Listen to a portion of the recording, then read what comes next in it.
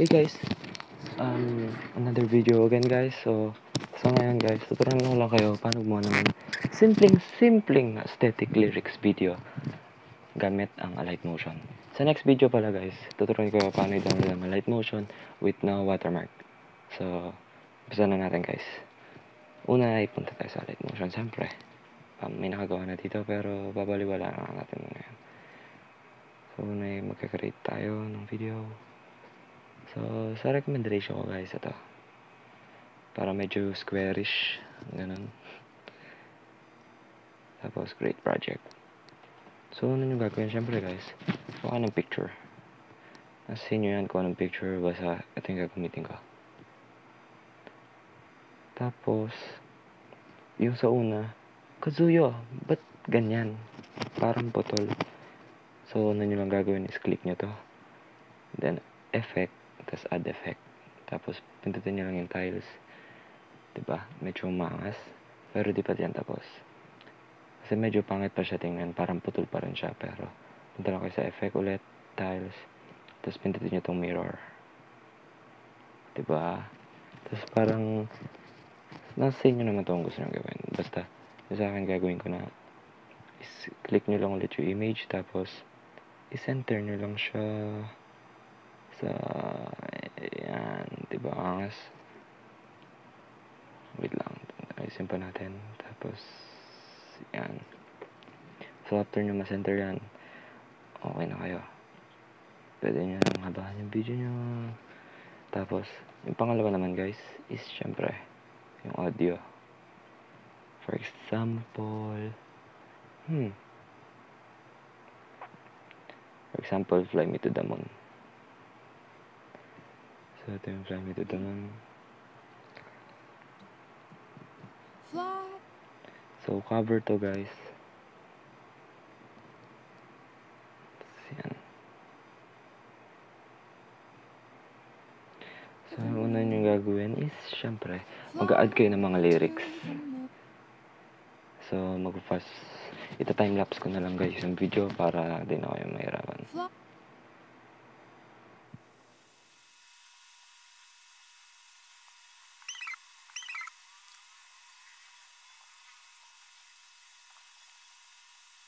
A few moments later. So guys, ito yung kinalabasan niya. Para sa akin okay na to. Pero syempre, para sa inyo guys, papagandahin pa natin. So, sa ngayon okay na talaga guys eh. Yung kulang na lang is effects or animation. So, unahin natin yung animation ng ating background. Pindutin lang natin ulit yung background natin guys. Then punta tayo sa effect, sa add effect. Then, tayo sa auto shake. Tapos click natin yung auto shake. Then yung magnitude lagay natin sa 88. Tapos yung speed is 0.18 or kaya 0.17. Sige ako na yan. Then add effect ulit. Tapos random displacement. Tapos gawin natin magnitude is around 14, ganyan.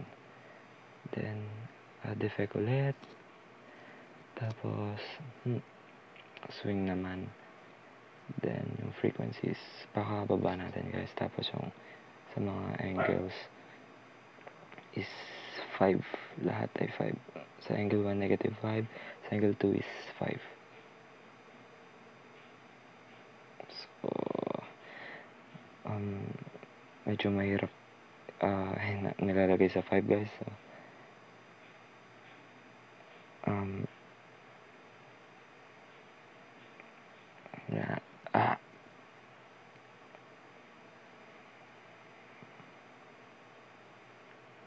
So, yan guys. So, sa ngayon natin kinalabasan niya. Fly me to the moon and I'll display among the stars. Let me see what spring is like on Jupiter, Mars. Diba guys? Okay na siya. Dito pa lang. Pero yung kulang na lang is yung animation ng text. Tapos, gagawin ko na lang simple yung animation ng text para sa inyo guys. click nyo lang yung text, tapos move and transform dito. Then, maglalagay kayo ng keyframe dito. Tapos, dito naman, lalagay nyo lang siya sa baba. Ganun lang kasimple, guys. Tapos, yung graph is ganito. Yan. Diba? May animation ka na. Tapos, yung pag sa dulo naman is add effect tayo. Add effect, tapos punta tayo sa blur. Tapos directional blur. Tapos is-zero natin muna. Then, magawin tayo ng keyframe. Tapos, papakalakas natin sa dulo ng keyframe. Or di naman sobrang lakas, mga around 50 ganyan. Yan. Tapos, yung graph niya is ganito.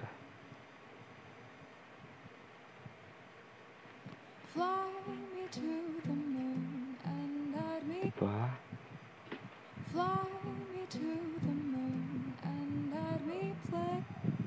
So, skip ko lang to, guys. Ilalagay ko lang lahat to sa lahat ng text.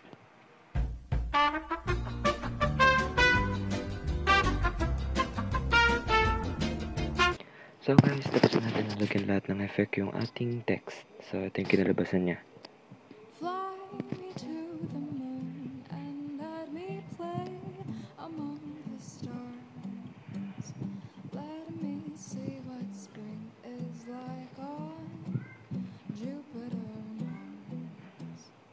So, diba guys, ang angas. Then, kung feeling nyo parang may kulang pa rin, may isa pa akong tips na pwede nyong gawin sa mga text nyo. Yung feeling na parang plain pa rin siya. So, pindutin nyo ulit yung text, effects, tapos add effects, tapos punta kayo sa oscillate. Tapos kung makikita nyo guys, is yung effect ay gumagalaw na. Tapos, papunta lang siya sa dalawang direction. Is top, left, and right. Bottom right. Tapos, yan. Kung gusto nyo naman ibahin yung angle para mas maangas siya, punta kayo sa oscillate, tapos dagdag kayo yung dalawang keyframe. Tapos, sa unang keyframe guys is i-max yung angle, tapos sa pangalawa is pakababa nyo. Tapos ilagay nyo sa dalawang dulo yung keyframe. Tapos yung graph nyo is ganito guys. So yung text nyo ay maging ganito. Diba? Angas. So ika-copy and paste na lang natin siya guys. So punta kayo sa effect, oscillate, tapos dito sa dalawang tuldok, tapos copy effect. Bali yung gagawin natin guys is lalagay lang natin yung effect sa lahat ng text. Yan, paste lang natin siya guys. Yan. So ito yung picture natin ngayon guys.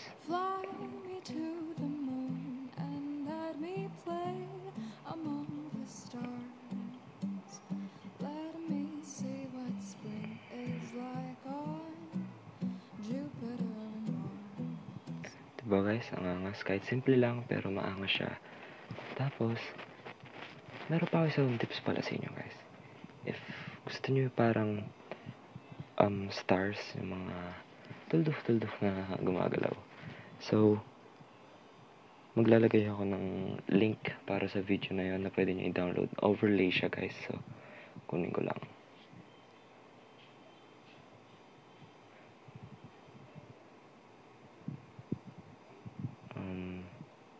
Snaptube.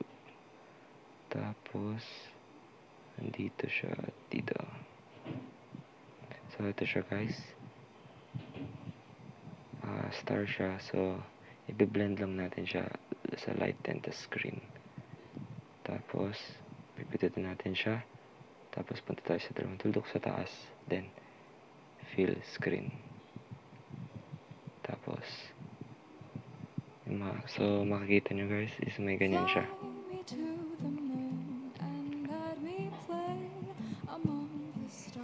So,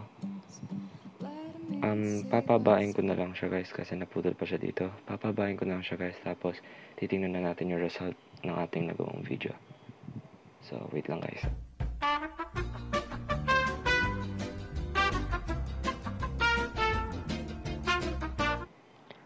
So guys, ito na yung final result ng ating nagawang video. So, sana may natutunan kayo guys ha. So, ito na siya. Fly me to the moon and let me play among the stars. Let me see what spring is like on Jupiter and Mars. So guys, me mga angas guys, sa simpleng ganun lang, inagawa tayo ng isang magandang aesthetic lyrics video. So, sana guys may natutunan kayo sa video na to. And,